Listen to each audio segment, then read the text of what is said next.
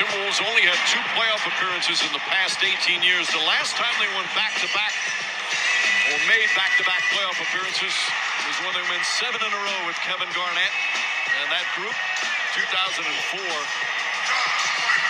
So it's been 19 years since they had back-to-back playoff appearances. That's going to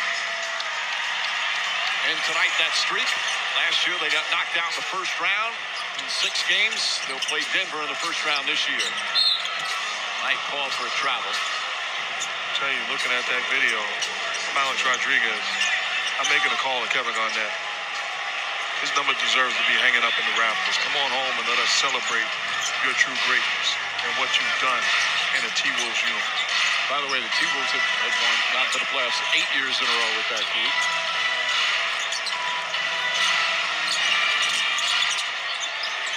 Both coaches have emptied the benches.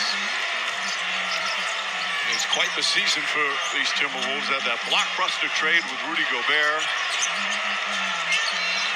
It didn't always work right away. Injuries are part of that. The big three hardly played together. Knocks down that shot. Josh Minot, the rookie from Memphis,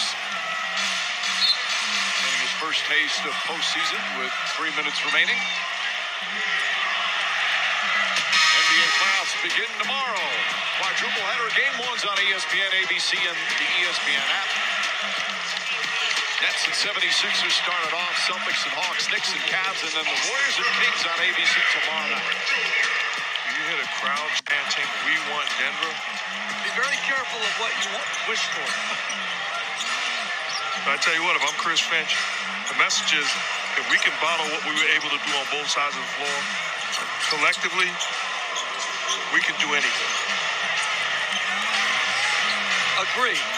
And Denver is coming off a disappointing last couple weeks of the regular season. Nice pass by finishes. Now they beat Denver twice, but that doesn't mean anything come playoff time. And this is what we said about Minnesota earlier. They beat Sacramento twice. They beat Denver twice. They beat Memphis twice. Actually, they beat Sacramento 3 times. But they also lost to a lot of bad teams. It just, all season long, you didn't know what you're going to get from night to night from these Grizzlies. In the last 2 games, a case in point from these Timberwolves, that is. Rivers drives inside. Austin Rivers with a bucket. They are starting to celebrate here at the Target Center. What Timberwolves team will we see against Denver? We'll find out starting Sunday night. As important, what Nuggets team are we going to see? Nuggets, the #1 seed in the West.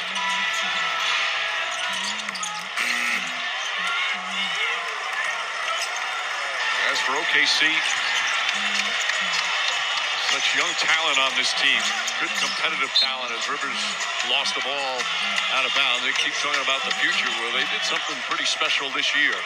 16-game improvement.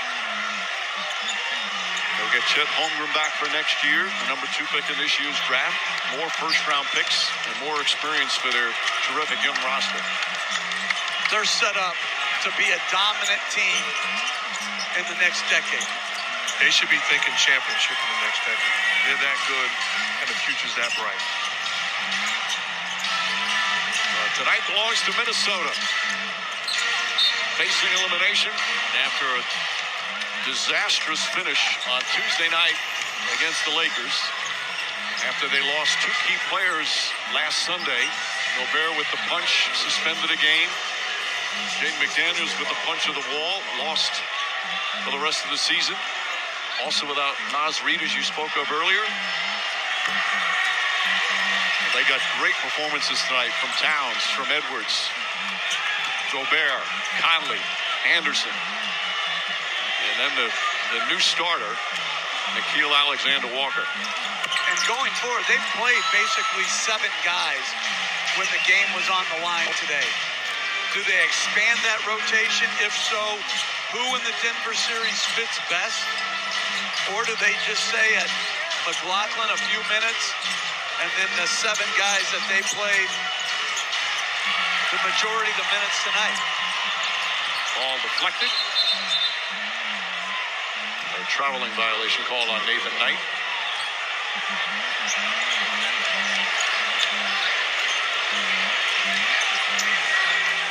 Gildas Alexander took that inadvertent elbow to the face. Eye swelled up. Back to the locker room, but came out. Zhang strolls in.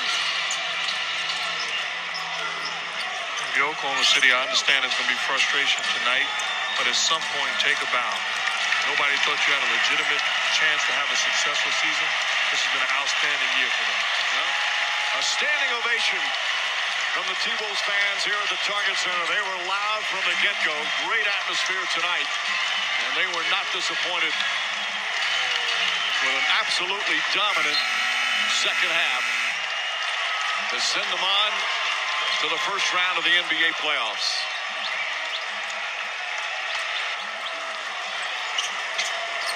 And Towns big, 28 points, 11 rebounds, 3 assists, 3 block shots.